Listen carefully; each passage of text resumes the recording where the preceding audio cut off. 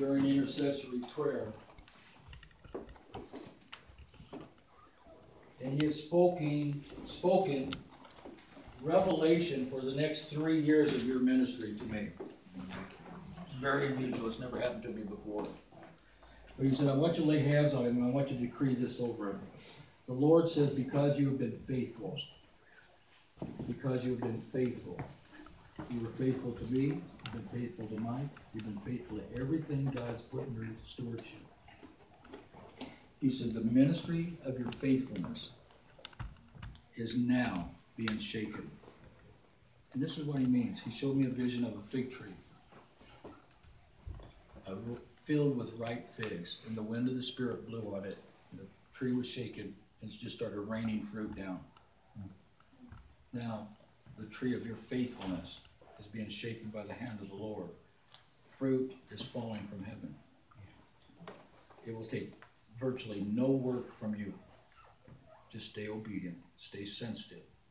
The hand of the Lord is shaking the tree of your obedience, not to destruction, but to harvest.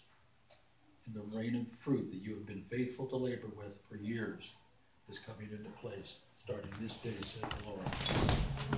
In Jesus' name. In Jesus' name. In Jesus' name. Hallelujah. Hallelujah. Your Bible college, if you draw not back and fear not, will be larger than Rhema one day. You will start out again, once again, seed of faithfulness in young people. And just as the Spirit of God prophesied through this man that stands before you in this place, that they would begin to come from all over the United States to have impartation and revelation, just like the early days before Rhema was even formed.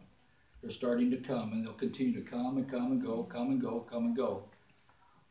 He's given you the first fruits of faithfulness with a group of young adults. And your faithfulness is going to birth a different type of ministry, where they will come and be suckled by the Spirit of God and go and start churches all over the nation. A whole new Bible training ministry is being released out of you from the kingdom of God in Jesus' name.